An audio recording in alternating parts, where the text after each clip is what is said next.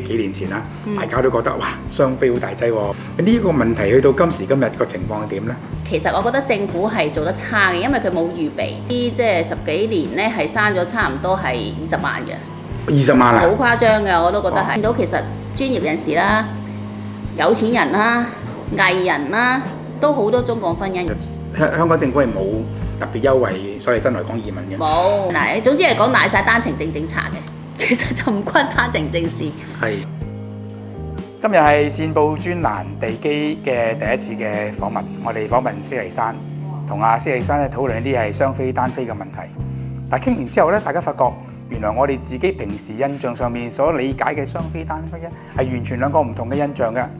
第一個印象嘅改變咧就話，而家嘅雙非單非，特別係單非嚟講咧，同20-30年前咧係好唔同。過往咧就係好多係老夫少妻，好多係香港人返內地去娶一個女士嚟香港，於是咧導致到係香港嘅單親家庭問題啊、團聚問題啊咁。但係原來呢個世界變咗啦，而家咧係雙方情況都有。咩意思咧？就係話香港人去內地結婚，亦都有內地人喺香港做嘢咧，同香港嘅人結婚，而咧係嗰個嘅年齡咧已經唔係老夫少妻啦，係大家都係年輕人啊，20零30歲啊咁樣，而且亦都好多係專業嘅人士，亦都根據一啲嘅實質嘅數字咧，呢班人無論申請公屋啊或者攞綜援咧，嗰個數字都係下跌緊嘅，而反而佢哋去揾嘢做，自己賺錢養自己咧，個數字係上升緊。咁所以你睇到成個嘅印象咧，係真正嘅圖像咧，喺今次嘅訪問裏面，我哋希望揭開亦事實嘅一頁俾大家睇到。咁當然佢哋嚟到香港或者我哋香港人去到內地，兩種嘅跨境嘅結婚婚姻咧，都會引起一啲嘅可能嘅社會情況嘅變動。譬如人多咗啦，住有冇影響咧？讀書有冇影響咧？入到一個社區裏面，個社區嘅融合有冇影響咧？個答案係有嘅，但係有之中唔係一面倒係差嘅，有啲情況係其實係幫到我哋香港嘅。譬如話，我哋香港嘅出生率低啦，呢班人嚟咗之後多咗好多嘅小朋友啦。譬如話香港將來嗰個發展，如果佢哋嘅家庭背景本身都係專業人士，本身都係啲係中產階級嘅時候，其實呢個係咪亦都豐富到我哋香港人嗰個嘅成員嘅背景，而對未來嘅香港發展係有幫助咧？咁當然係更重要嘅個事實同埋個法律，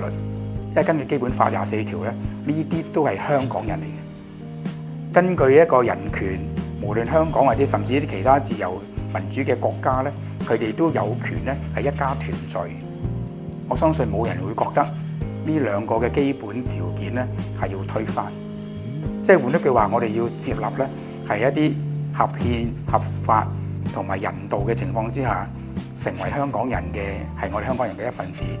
個問題就係作為特區政府，作為我哋香港人，係咪需要有政策，有一啲嘅方法去協助呢班人融入香港社會，讓我哋香港人內地嚟嘅子女或者係佢哋嘅太太先生都能夠好快脆變成我哋一個整體，而一齊推動香港嘅發展咧。另外雙非嘅問題咧，其實亦都可以話係當時導致我哋香港人好大嘅爭議啊，同埋好不滿，因為內地嘅人嚟到香港生 BB， 生咗 BB 之後，個 BB 就係香港人，但係爸爸媽媽就係內地人。咁基本上咧，呢個對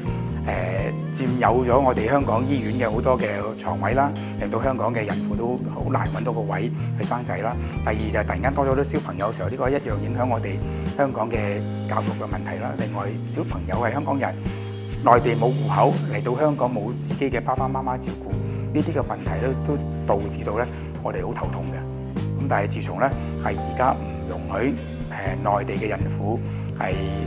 攞到香港嘅醫院嘅位置生仔之後咧，其實基本上呢個問題都係可以話，就算唔係完全解決，都係絕大部分咧呢個情況已經係不出現，所以可以話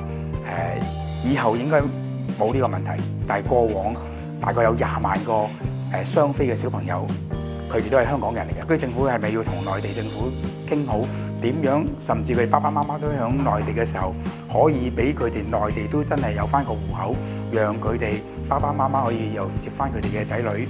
翻去內地去成長呢？咁呢啲留翻嘅問題嚟講，我覺得特區政府要面對同埋要處理。今日同施麗珊嘅訪問呢，一個新嘅圖像出咗嚟，希望大家都了解同埋一齊去思考下。